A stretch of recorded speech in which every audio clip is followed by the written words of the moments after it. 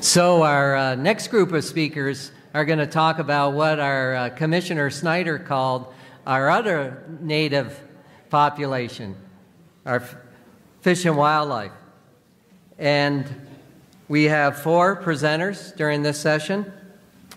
The first is Mark Scott. Mark is a graduate of the University of Vermont and is Director of Wildlife for the Department of Fish and Wildlife. Mark began his career overseeing the state's wildlife education programs and is also currently a member of the VMC Steering Committee. Mark will be talking about Vermont's big game mammals. Following Mark will be Alyssa Bennett on bat populations, and she is a small mammal biologist with Vermont Fish and Wildlife Department, where she works mainly on the conservation and recovery of Vermont bats. She has a BA in ethology from Hampshire College and a master's in behavioral, and I'm going to get this wrong, neuroendocrinology from Smith College.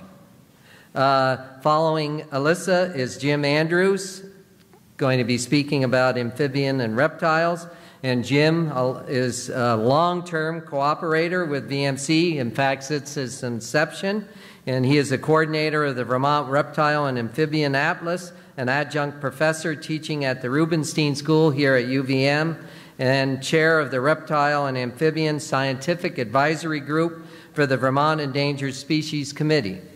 And then finally, we have Steve Facio, who's going to speak on forest birds. And he is a conservation biologist and co-founder of the Vermont Center for Eco-Studies, a great organization.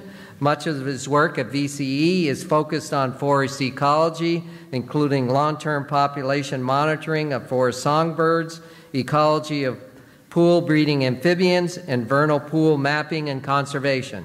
So with that, I'll turn it over to Mark.